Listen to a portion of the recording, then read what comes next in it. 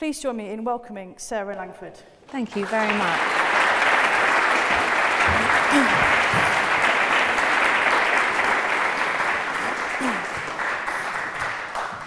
Thank you. Possibly not the most reverent note to start on, but I did wonder whether it should be less clueless and more legally blonde.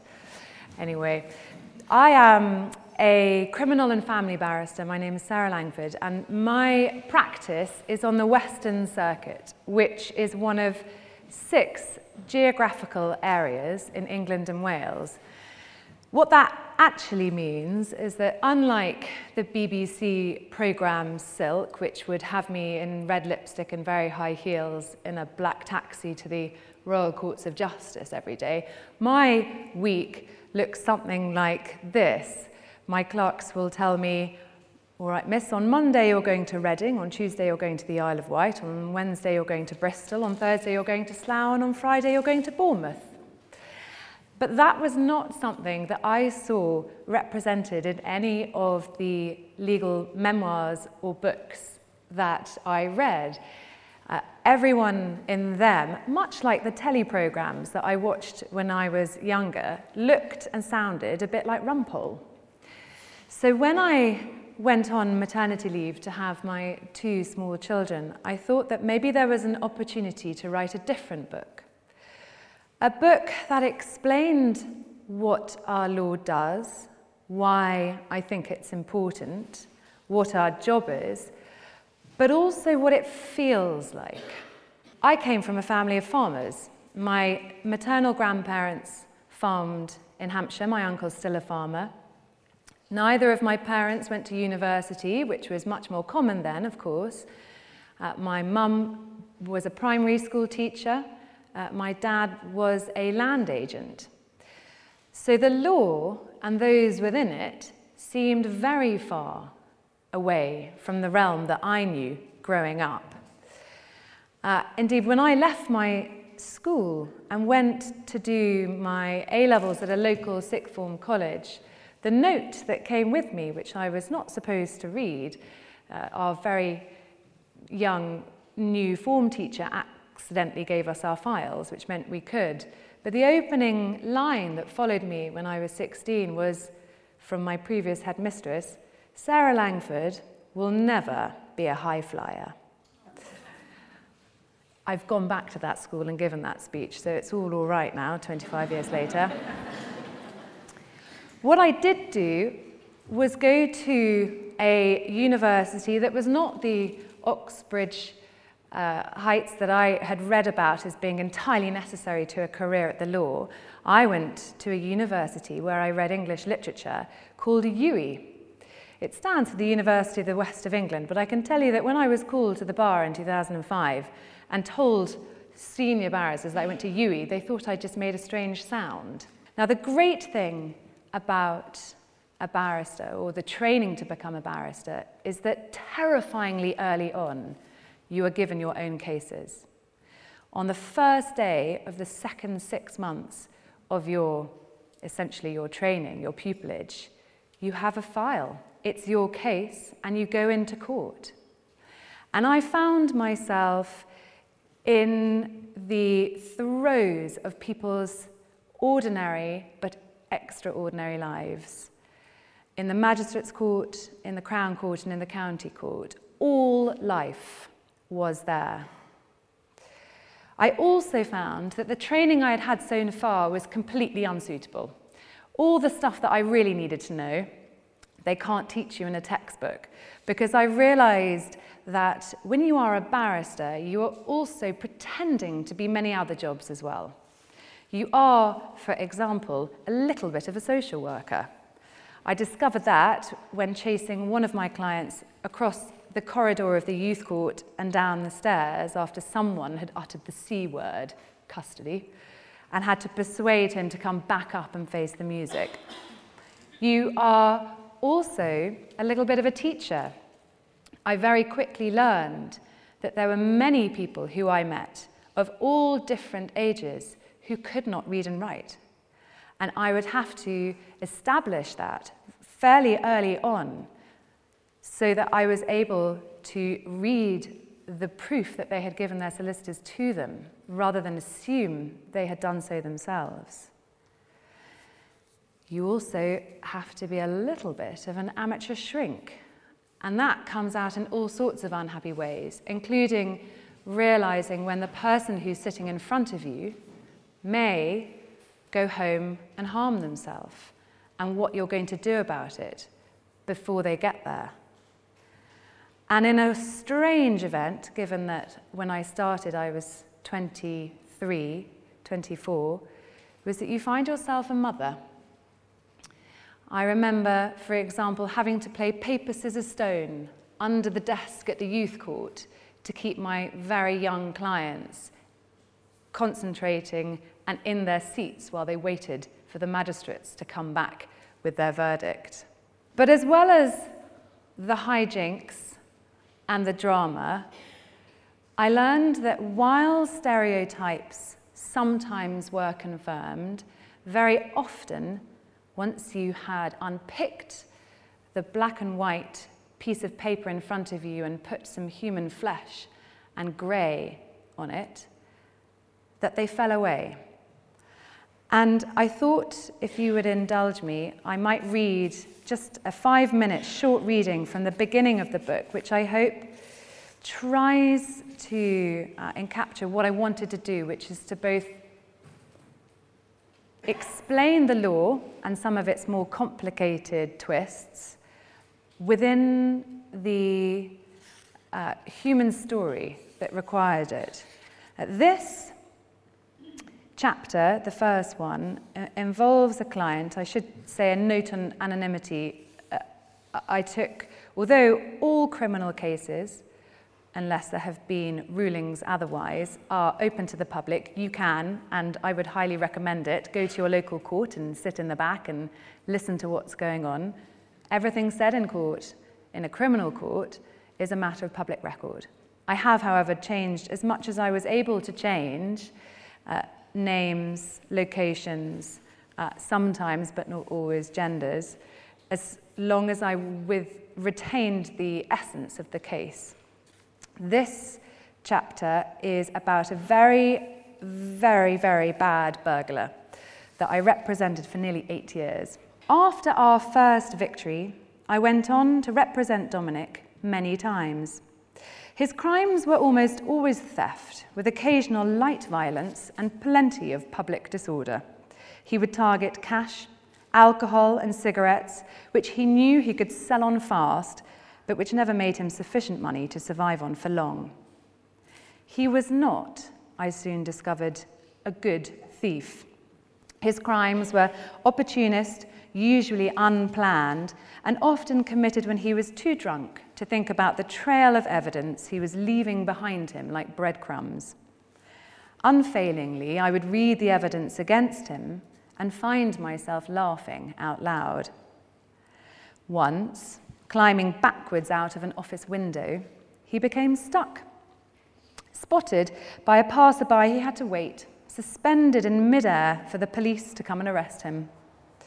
Another time, he tore his bag on the way out of a window so that the bottles of alcohol he had just stolen fell and smashed, calling over curious witnesses to investigate the noise. I was involved in only one other trial in which Dom refused to plead guilty. It involved a break-in at a local college, and the evidence against him was slim, but the prosecution decided to charge him anyway. They knew that his previous convictions for burglary showed a propensity to commit the crime, and that this meant they were admissible by law into the trial. During his evidence, I asked Dom about his past, getting there before the prosecution's cross-examination, hoping to deaden the punch.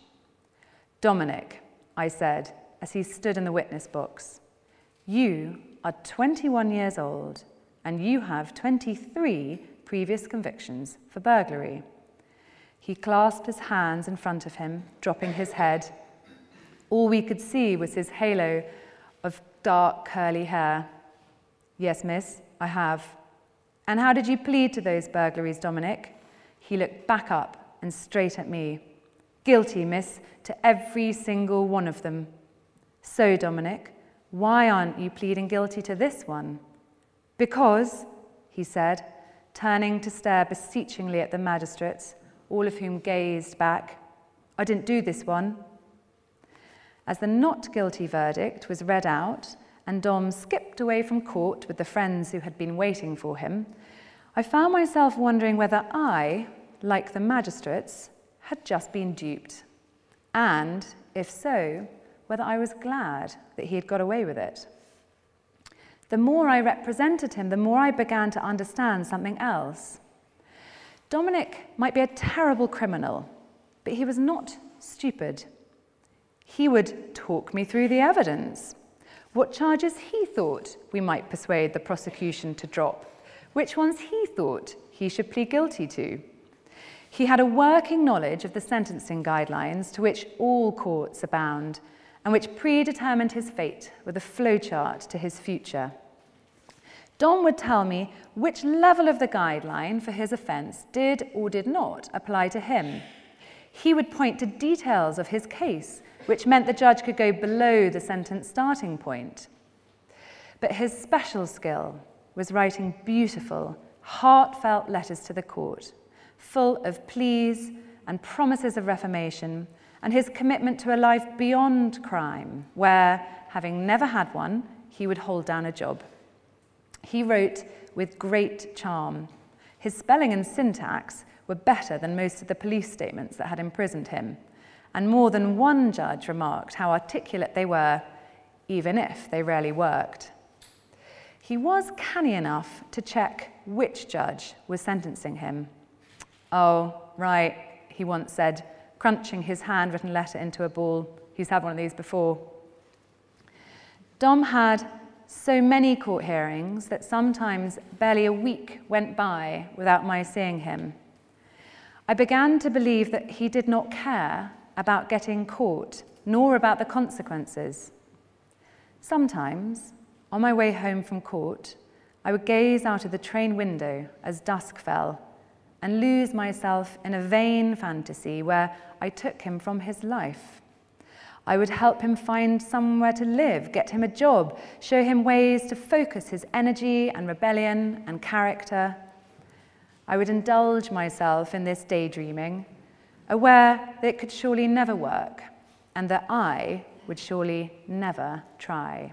I thought, naively, that the legal system was about discovering the truth, when of course it is not about discovering the truth. Because what I discovered that although the facts stay the same, there are shades of grey within them. There are different ways of looking at the same set of facts that colours completely your view, your moral view, if not your legal one.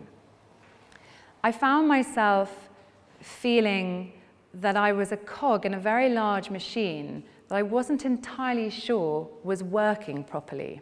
I also began to notice the cycle in human form, so representing the same person, much like the chapter I've just read out, who kept coming back again and again and again, their sentences of imprisonment increasing every time. We have a prison population that is nearly at capacity. On my last check, it was 83,800 or thereabouts. But what I had seen in the flesh was our reoffending rates. We are very good at making criminals, and we're very bad at stopping people continue a criminal cycle. Another part of my job, as well as the criminal side, was the family side. Within my family practice, I did a mixture of work. I did some private family work, which was representing parents in disputes about their children. But I also, and predominantly, represented parents whose children were being removed by the state.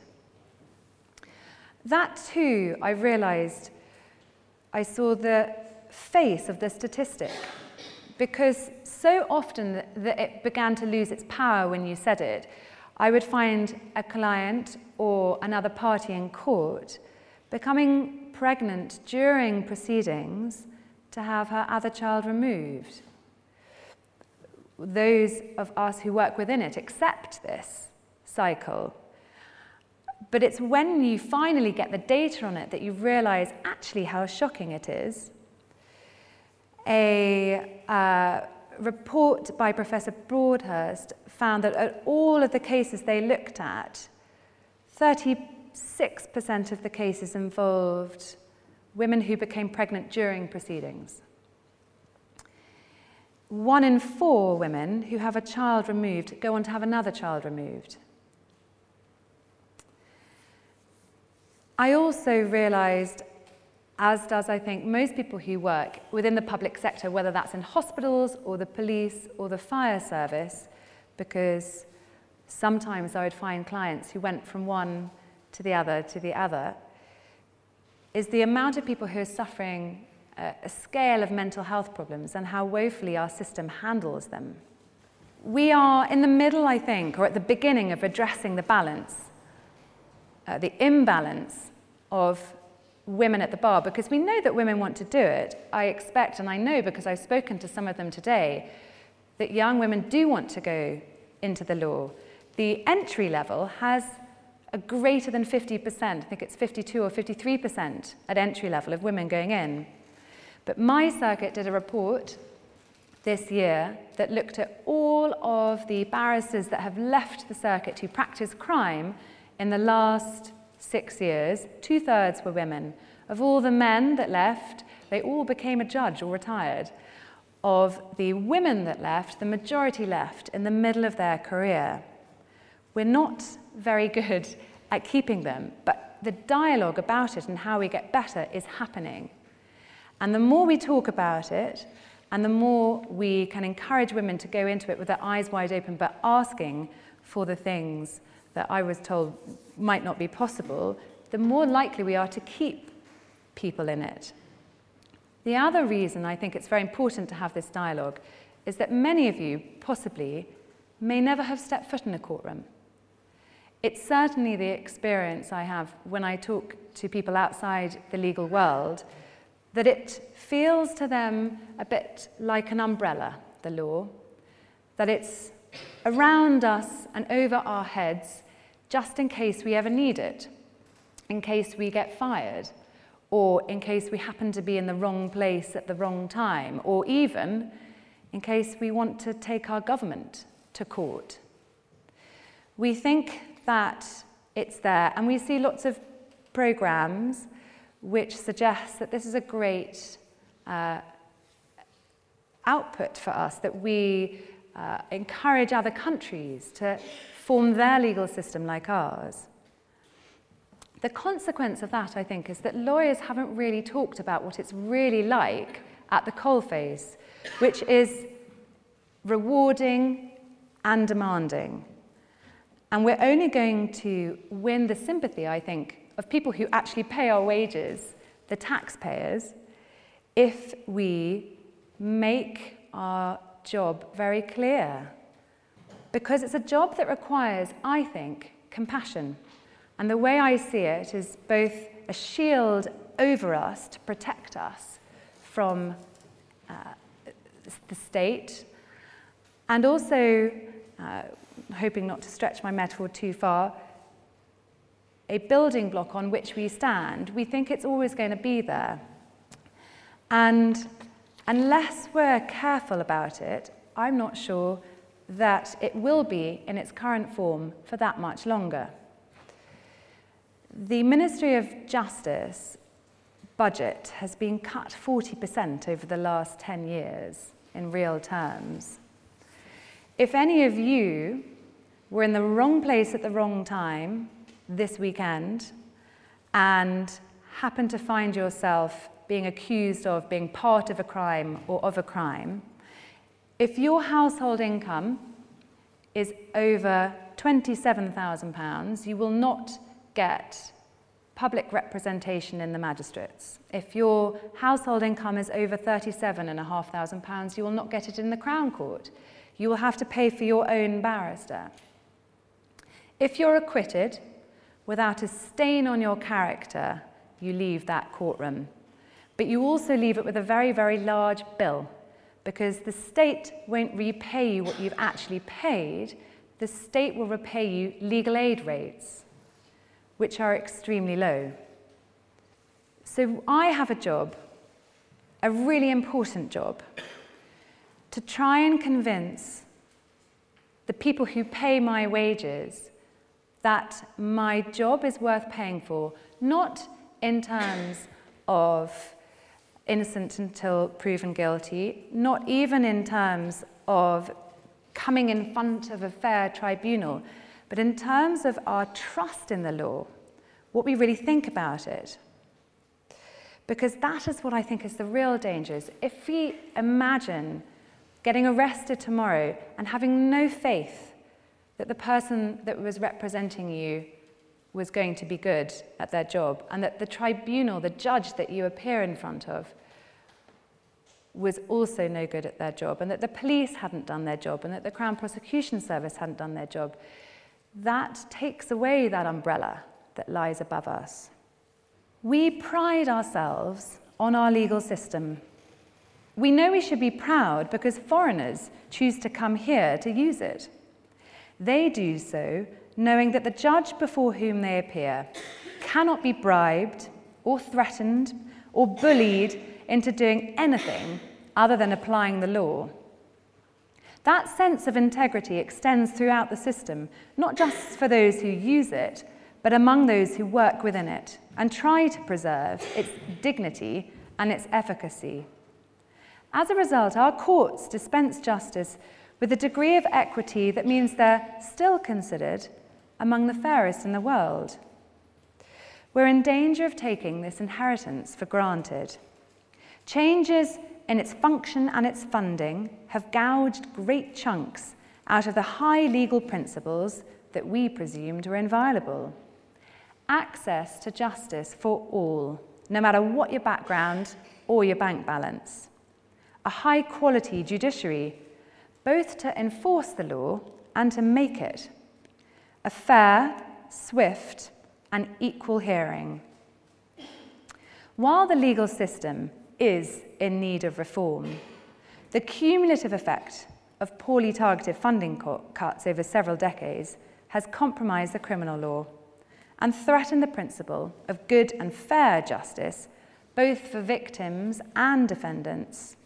Access to the family and civil courts for those without means is now skeletal.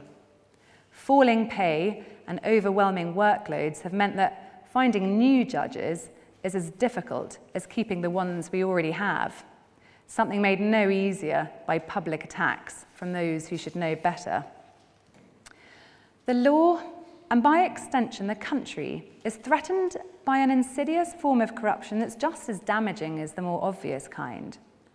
The gradual but irreparable erosion in trust in our legal system.